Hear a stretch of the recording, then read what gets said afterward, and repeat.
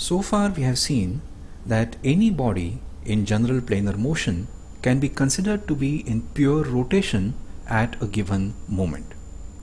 And the center of that rotation at that moment is called the instantaneous center.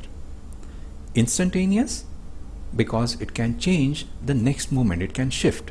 And as it shifts, if we plot the path, it's called the centroid. Let us look at one simple case of centroids. Say we have a wheel here and that is rolling without slip on this bumpy road shown in blue, and the wheel at any given moment is rotating about a point of contact with the road, and therefore that is its instantaneous center, and its path is nothing but the road profile itself. So we are looking at the centroid here shown in blue. Let us now see the role centroids play in mechanisms. So here we have a 4-bar mechanism. Link 1 is fixed and the other 3 are moving. We already know that the pin here is the instantaneous center I12. Similarly, this is 2, 3, 3, 4, 4, 1, etc. And if we connect these centers and extend those lines, those are the loci of I13 that we know from Kennedy's theorem. And therefore we can locate I13 as a point of intersection over here, but that is true only at one instant. The next moment it will be located in a different location, and then again it will shift here and then to here and so on. So if we plot the locus of such positions, we are going to get a centroid, and because we are observing it by keeping link 1 fixed or placing ourselves on link 1, it is called as the fixed centroid, or also called as the space centroid.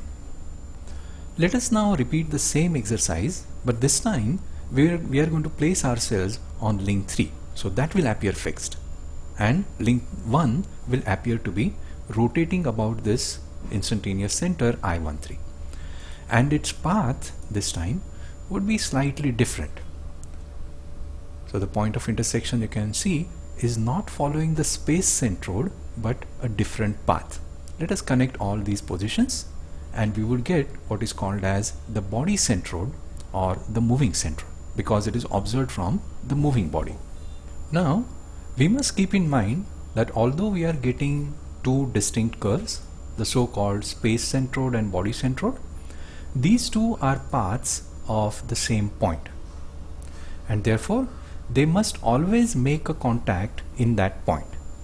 But we don't see that happening here. We see them making a contact only here and nowhere else. So that is what we are going to see next, that how they retain the contact as the mechanism moves.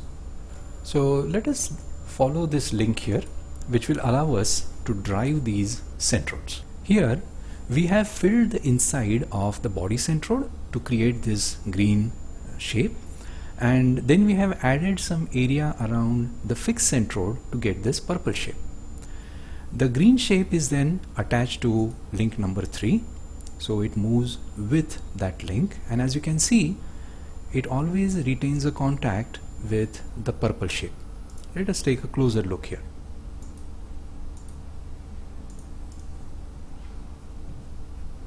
So the green shape, which is nothing but the body centroid, is actually making a rolling contact with the purple shape, the fixed centroid.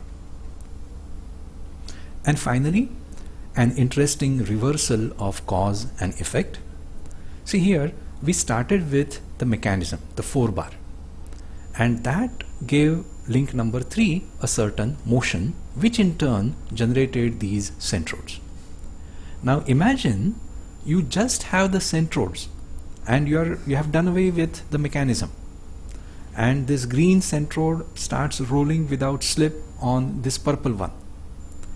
Even then, link 3 will be getting an identical motion. So the centroids can actually replace the mechanism.